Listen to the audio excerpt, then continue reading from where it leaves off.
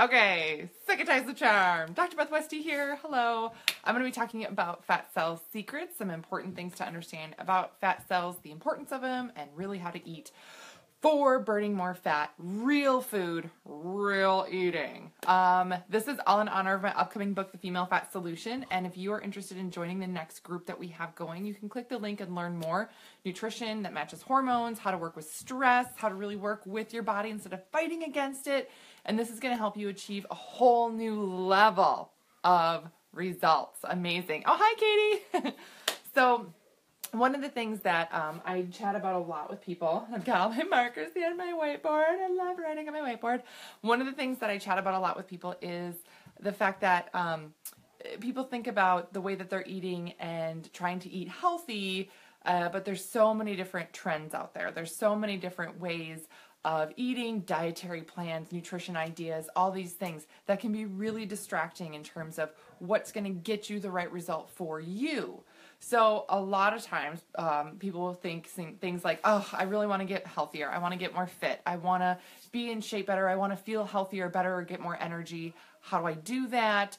Oh, I know. I'm going to follow this little piece of advice here or this little thing here. I'm going to start eating salads for lunch, or I'm going to eat this for a snack, or I'm going to drink this tea. I saw this thing, and this is the thing that makes me crazy about how women are targeted for some of these crazy weight loss things where I'm like, that's not a thing. Like, that's totally made up. But I know people buy it because you're thinking this is like a quick fix or something like that, and that's going to help you get you some result or whatever, right? Oh, it worked for that person. Right? No. So part of this is, one, I get frustrated that women I feel are targeted in terms of products or other things that are not meant for our bodies at all and don't really work. And then the other part is too, is that women are completely left out of the conversation in terms of real health and nutrition research and what really works best for our bodies. So with that in mind, I get a little fired up about it. Things I want to talk about with fat cells for women is, these are a few things that are really important for women to understand about how your body works, because that's going to let you know more about how to move forward and get the result that you want to get. So women's bodies are created differently than men's bodies, duh, right? Even so much so that the makeup and the amino acids of our muscles are different. And the way that our body stores fat is different than men's. And fat storage happens because of a lot of different reasons, but one of them is from stress, another one from hormones, which are some of the main things that women kind of battle with on a relative daily basis in terms of your health. So when you're really thinking about the struggle of, oh, I'm trying to get this result, why is this not happening for me? Yet it's really tied to, on a level of, it has to do with your health, your stress, your hormones, and the way that your body's storing fat because of that. So when we talk about a lot of this information here, and these are my art skills, right? Great art skills. If you guys have questions, also I should mention this, by the way, you go ahead and feel free to comment. If you're not comfortable commenting on the video, just feel free to send me a message. I'd be more than happy to answer any questions that you have, about this topic or any other issues that you have. And then if you find this information helpful, if you could click the share button, that would be amazing, so more people can get this information too. So fat cells will store more energy, more calories, for a lot of different reasons. So a lot of times people think, oh, I'm just eating bad. I'm eating bad, so I'm going to store more energy. Maybe. If you're eating too much, even if you're eating healthy food, you can eat too much for what your body needs, and it will store it. If your hormones are off, your body will store it. I should back up. This is a fat cell. It's a circle. It's my drawing of a fat cell. And fat cells normally should be thin, flat little pancakes. They have like a nucleus and all these other things, like cell, right? You guys are getting flashbacks from biology class? Yes? Yes. That. Okay. But normally when there's too much other energy, these are other things, sugars, energy that gets ingested, it gets stored in the fat cell here. So that's why it blows up like a balloon. Your body is a dynamic thing. So it's very adaptable, and it acclimates to a lot of different things on kind of a minute-to-minute basis sometimes, right? your body's very reactive. I mean, as soon as you start eating food, the digestive process starts and different things happen. So don't ever think of everything being always stagnant and the same, which is also kind of tough when you're trying to get your metabolism going and burn more fat, right? But your fat cells are normally like this. When there's excess energy and things involved, then it gets stored within the fat cell, so it blows up like a balloon. You don't get more fat cells, they just get bigger. So the trick is that how do we get our fat cells smaller? Because people say, I want to lose fat or I want to lose weight. And that terminology isn't actually correct for what's going on. But everybody wants the scale to go down or your butt to fit in your jeans better or something like that. So totally get it. But when you understand kind of what's going on, you can think about the way you're fueling your body differently and have a better result, especially for women. So this is where the thing for women comes into play. So a lot of times for guys, they will notice an increase in these fat cells very quickly. They can acclimate to this, and this will happen rapidly for men, but also the opposite will happen very rapidly for men. For women, our bodies work on a different timeline. It takes at least 3 months for a hormone shift to fully happen in the body. It's just how long it takes. So a lot of times when you're working with different hormonal impacts here too, so say you have a lot of this is just energy, the green is energy. Say you have excess stress in your body too, that excess stress can get stored within those fat cells. And now it's not gonna break open. It's not gonna use this energy because there's excess cortisol hormone stored within here too. So you have to target this fat cell to make it release and then release that cortisol. But then on the same effect too, you have to process through all of it. It's a lot of work that your body systems have to do. And with an increased stress in your system, it's tougher to go through. Women have I don't want to say a slower response time, but it's just a different processing time for a lot of these hormones. So when women have a higher amount of stress and the reaction and response to stress is so different, that the way our bodies process everything, and to have this fat cell go from a big blown up fat cell to a smaller one, it just takes a different amount of time and a different amount of effort. So it's, thanks, Katie. So it's a really, I want to say, different way of thinking about working with your body and your health to get you that different result. A lot of times people will say, just cut calories, just cut calories. Just cutting calories isn't going to do it. If you really need to fuel your body, give it the nutrient boost it needs. Otherwise, just cutting calories is actually going to add to the stress. When you increase the stress of your body, then this is going to continue to happen.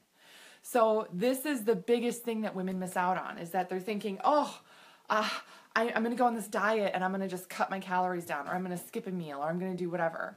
Well, that adds the stress that keeps this process going. So now you're stuck in this cycle, this horrible cycle of, I'm trying to be healthy, I'm going to the gym, and I'm working out for an hour or 2 hours, and then I'm cutting a meal, or I'm cutting these calories. Why am I not seeing this result? Why are these fat cells not being targeted? Because you're already under stress. That's why it got stored in the first place. Your hormones are imbalanced, and now you're adding more stress and more imbalance for your body and not giving it the nutrients that it needs. It's going to say, no way, leave it alone. This is the protective. I need this. Women's bodies. And this is, these are, I want to say some of this information is, you just think about, right? Like your body will store extra fat, for having babies, all these things. Yes, that's what our bodies are designed to do, which is a really cool thing. But if you're like, oh, okay, so now I've been doing all these things wrong. This is not the right thing to do. How do I change this? How do I get a better result? How do I work it so that I can target these fat cells, so that I can get my hormones under control, and that I know I'm doing the right thing? Well, this is why I'm writing this whole big book. I have a chapter on all these different bodies that women go through in their lifetime, because you will need different things nutritionally, different age, different things that you go through. So glad to hear that cutting calories is not the answer. I felt the way for yes, right? Oh, everybody just is like, just cut your calories, that'll do it. It's not that simple. If it was just that simple, it would be super easy to be at the exact weight that you want to be at all the time. Yeah. Yeah. But it's not that simple. And especially for women's bodies, it is definitely not that simple. So when we talk, and so in the nutrition plan that I have, and this is one of the things I wanted to mention here, in terms of, there's techniques in there. I go through intermittent fasting, carb cycling, nutrient-dense food, getting a lot of protein. All those things are going to help increase your metabolism, target these fat cells specifically, use the energy within them, release a lot of that excess hormone to help regulate everything. But the important thing to really understand too is that it doesn't happen overnight for women. So the timing of it is also really important, because you can do all these great things or say, I'm going to do this and get 2 weeks in and say, I'm not seeing that result. Maybe this isn't working for me, or maybe it wasn't stress for me. And I got to tell you, like I said earlier, 3 months is what it takes for women to have that hormonal impact. There are some women, and you may be thinking this might be you, that you've had so much stress, so much stuff going on in your life where it's gotten backlogged and so many things are going on. Maybe you've been ill, got injured, other stress things, you moved, the list could go on and on. All of a sudden, this gets really, really tightly packed in there. So in terms of it taking 3 months, that's a start for some people. Some gals, that 3-month mark, they're like, woo, I'm doing awesome. I just heard from a gal the other day, amazing result. She had a lot of hormonal issues when we started, was really discouraged, all these things, down almost 9% body fat in 3 months. That's amazing. And she's focused on the nutrition. I mean, doing exercise, and of course, that's really good stuff, and I'll be talking about that later, but nutrition changing almost 9% body fat is amazing. Amazing, amazing. So that's a really great start, but not everybody starts there. For some women, that 3-month time chunk is really just like, swiping the dust off, and now you're ready to get to work. It's priming the body. Sometimes it just takes that long. So depending on what you may have going on, just know that it's okay if it takes longer for you, because you're at a different starting point. Some people, they're at the starting line and they're just ready to take off, and then they're seeing all these great results, right? Yeah, great, but you may be on a completely different ball field, right? Baseball season is starting, so my son's in baseball, so I might be using some baseball references now. And that's okay too. Okay, yes, 1,200 calories a day is not a thing, okay? Not a thing. So it's okay if you're at a different starting place. It's okay if it takes you a different amount of time. Don't get discouraged. Just know that your body is at a different place. Also realize that for some people, when they notice a huge change or shift in a short period of time, and this is just an example, right? I'm just going to throw this out there, but say somebody says, I lost, 15 pounds in the first month or something like that. That's a lot.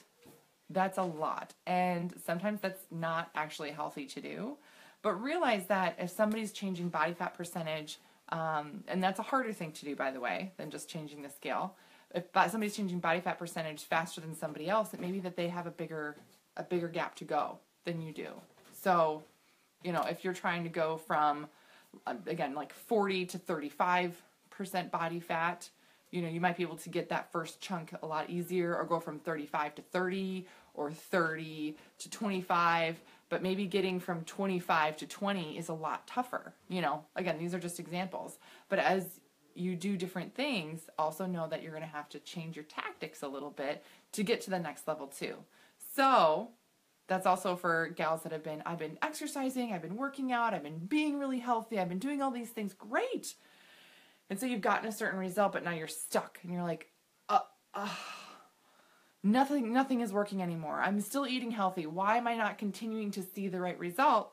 Because you've plateaued and your body's acclimated to what it's doing. When your body acclimates, it holds on to everything.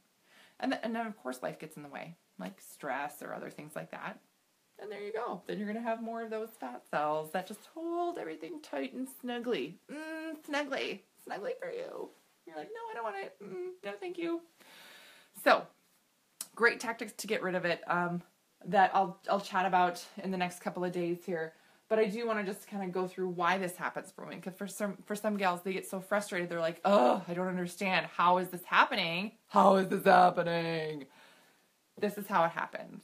It stores everything and it holds on to it because it's trying to be protective. So there is that. Yes. Also, fun fact, and I'm just going to cover this really, really briefly because I see it all the time on Facebook where people talk about cellulite or getting rid of cellulite and all these other things. And so this is an added thing. If you're not interested in cellulite, you don't have to watch this. But this makes me crazy when people talk about cellulite in women and get rid of the cellulite and blah, blah, blah, blah, blah. Cellulite is natural in women, and it's from the connective tissue. So fat cells are like this, big balloons, and the connective tissue in women looks like this. Like a lawn chair. It's like this. It's not parallel, it's perpendicular. It is perpendicular connective tissue, so these fat cells are in between here, so they pucker up like this in between that connective tissue, and that's why you get that dimpled look. So when you see things that are like this cream or a roller thing or whatever else that says it's going to get rid of cellulite, it literally can't, because that's how your body is made and formulated. Fun fact, men, their connective tissue, do you want to know what their connective tissue looks like? Like that. It's all parallel, running together, so their fat cells are all in between here. So when you try and dimple their leg together, it doesn't do that. It doesn't do the pucker thing. No, men's doesn't do the pucker thing like women does with cellulite, because men's is parallel. So this is men. Wow, that was really terrible. And this is women. Oh, this is cellulite. I'll write that here, because this is a fat cell. Just in case you're wondering. This is the cellulite here for women. So men don't have cellulite. And you'll wonder, yeah, now that you think about it, yeah, they don't target any of these like cellulite reducing things towards men. Yeah, because they don't have it. They literally don't have it because their bodies are not made that way. Just not formed that way at all. Women's bodies are formed that way with connective tissue that is crisscrossed to hold fat cells in it, just in case we need it. Side note on how your body will want to store more fat. So you can do things to help smooth over the appearance or other things like that, or different things with hydration and of course being healthier and all those other things. Actually, one of the things to firm up your tissue, I mean, I know there's a ton of creams and things out there that talk about that, sure. But you can also make sure you're reducing the stress. The one thing that does deplete the collagen the most and wear that out and stretch it out more, so not holding your skin tight, is stress. Number one thing.